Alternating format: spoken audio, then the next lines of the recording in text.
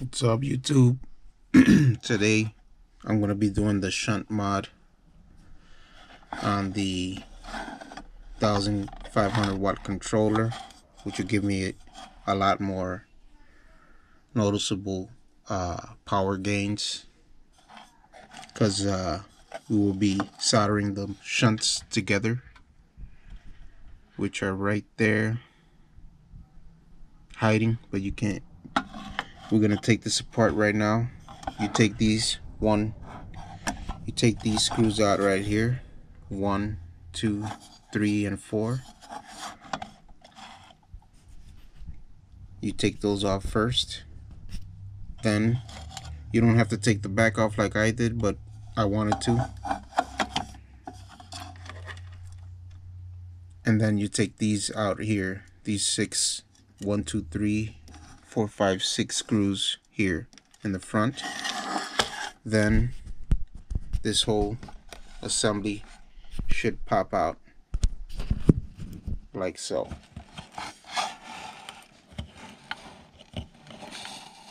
The aluminum right here that hold the MOSFETs together,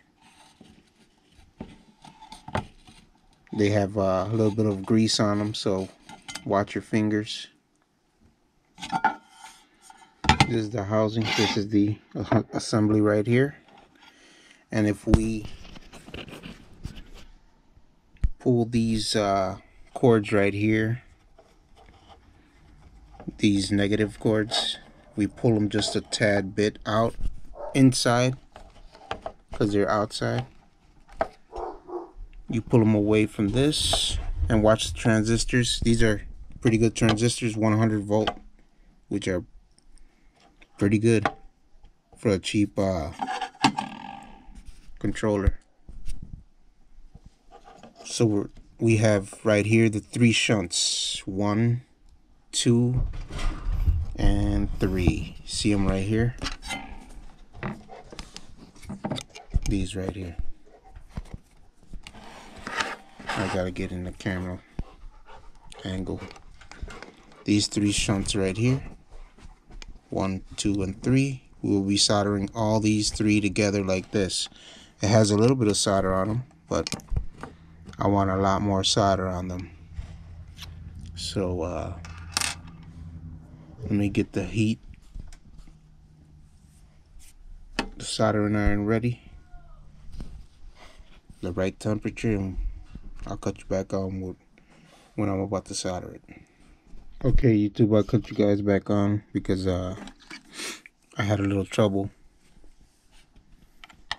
trying to take this off, so I don't want to mess with that. So what I just did was bend the wires a tad bit up and over so we can get to these 3 shunts here, what I was trying to show you earlier.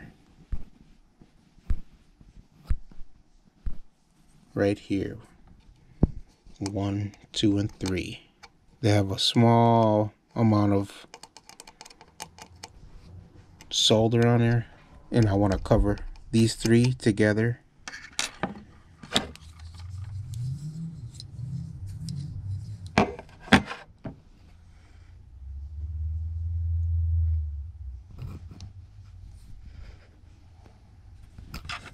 You want to solder these 3 right here, 1, 2, and 3. Alright, YouTube, what you want to do is get to your needle nose pliers, and first you want to squeeze these 3 together like so. You gotta grab them and just squeeze them together. Hold on, let me get you in the angle so you can see it happening.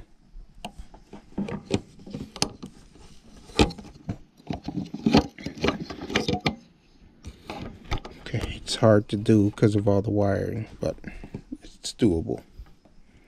Let's squeeze them together.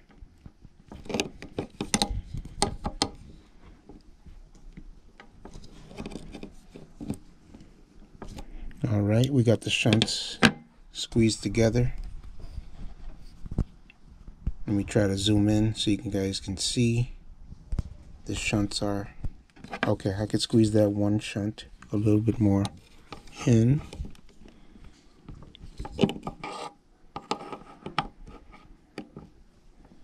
It's because it got solder on it, so it doesn't want to squeeze together, but the other one is closer together. And now what I'm going to do is solder the whole top of that.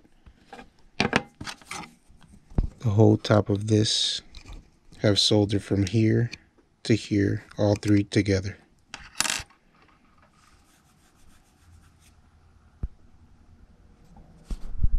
Alright, YouTube. We gotta solder these right here together. Let's do it.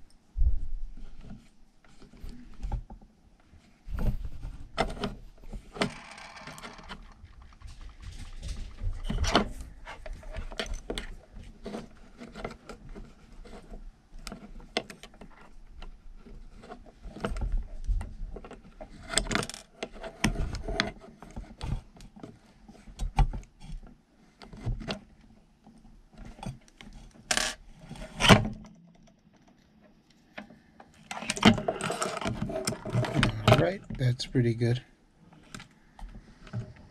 That solder right there is pretty good. I just gotta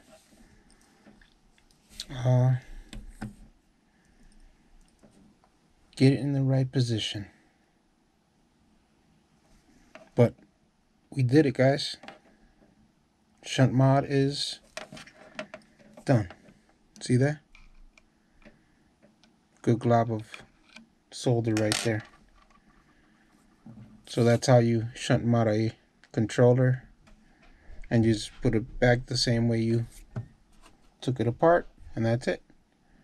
So I should have a lot more power gains. See you in the next one. Alright, YouTube. The shunt mod was a success. Here it is right here.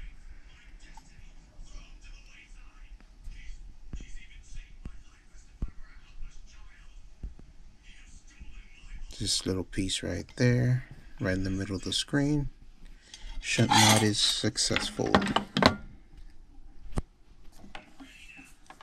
Soldering iron, hot one, and solder. I'm going to put it in the casing, and we're going to try to connect it on the bike as soon as possible. So stay tuned for that video. Let's slide this back in the housing.